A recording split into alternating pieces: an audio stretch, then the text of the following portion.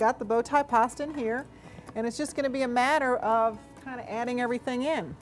I'm going to cut some green onions, green pepper, and some celery. And this is, you know, I like these little mayonnaise-based salads. This is one where whenever you have sort of the kind of general idea of a salad like this, you could change it. And if you wanted to use fresh crab meat, that's fine. If you didn't want to use the shrimp and wanted to use all crab meat, that's fine. If you didn't want celery, you wanted to put something else in, that's fine. You know, it's one of these where you can go ahead and use your own flavorings and your own ingredients. If you like a little bit more green pepper, or if you wanted to put red pepper in there. I think we're gonna try to put this all in this bowl and see what happens. Always an adventure. Okay.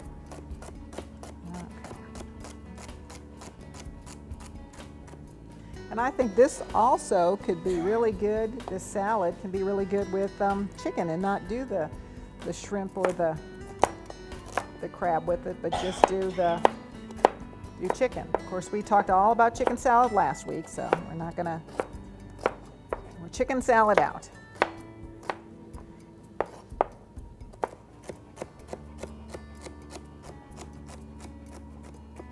Although that was some good chicken salad, I must say.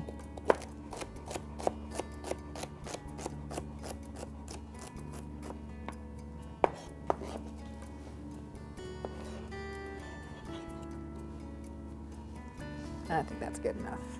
I'll chop that up. I didn't have to do as much chopping this week. That was a good thing.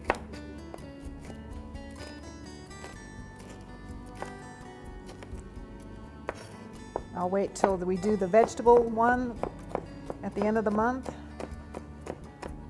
depending on what we're going to do. And we have to start thinking about next week's class. You can throw out some ideas of some food that starts with F. What is it? No. I can guarantee that we're not going to be doing frog legs.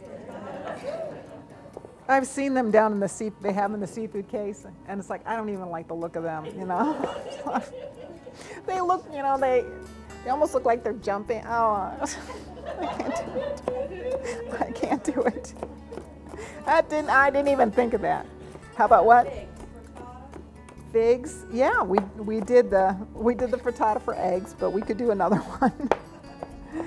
I was thinking fettuccine. Figs would be good. I don't know if I don't believe we have fresh figs, but feta, that'd be good. Ooh, yeah. French toast would be good. Wow, there's lots of things. Fajitas, that'd be good. Oh, that's going to be tough to get it all narrowed down then.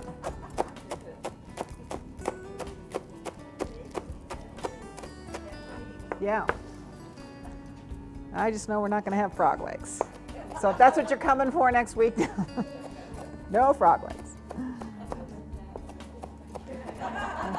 Do what? Oh yeah, there you go.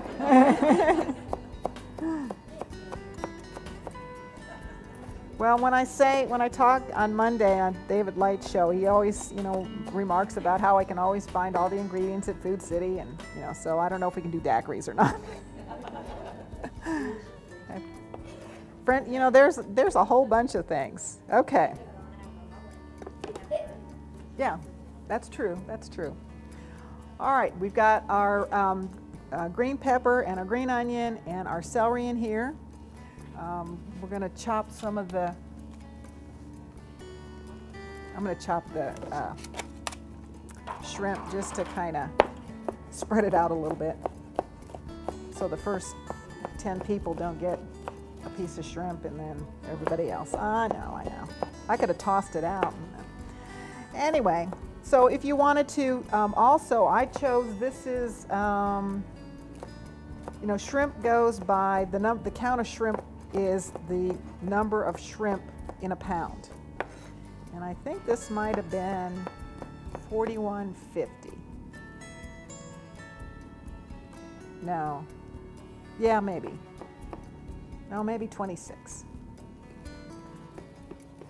Because this is about half a pound.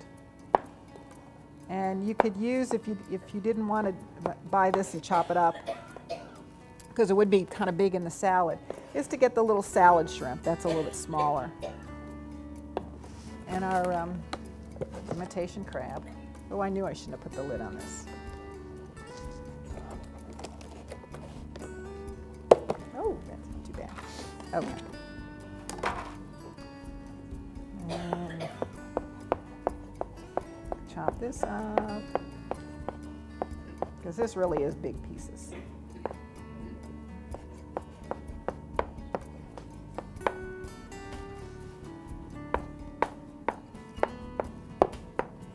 Okay.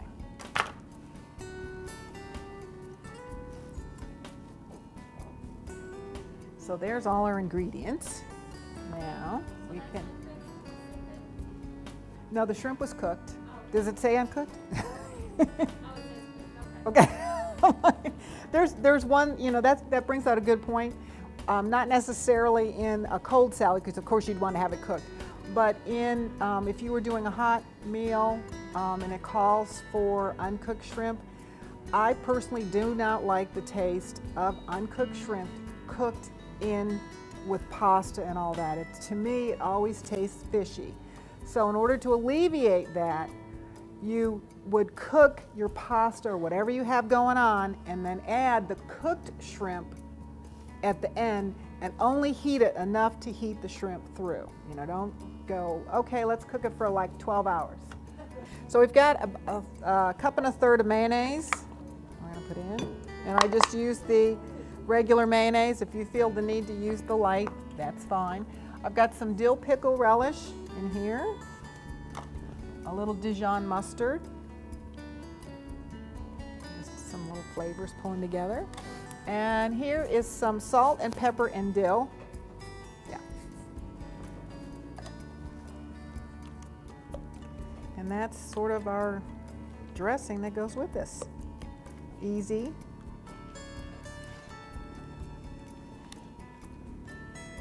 Okay, this is going to be the hard part.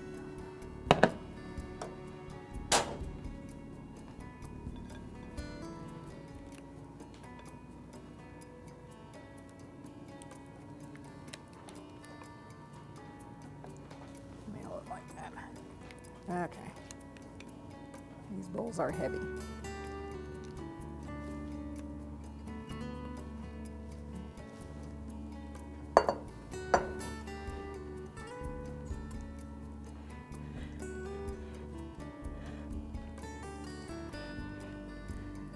Okay, I will have it all over, so we will just mix it up like this.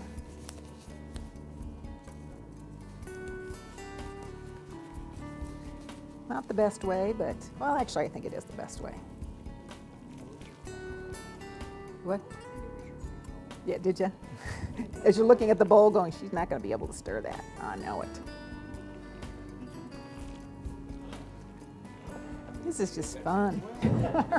Our bow tie seafood salad. And like I said, you can, if you don't want, if you don't want to use the crab meat, you found out what's in it. You can just use all shrimp, or you could, if you find out what's in it, well, that's really good. Use all crab meat, you know. I think this would really even be good with chicken, you know. So anyway, there's and it's a nice colorful thing, nice cool. We're still singing summer. It's still 80,000 degrees out and all that, so.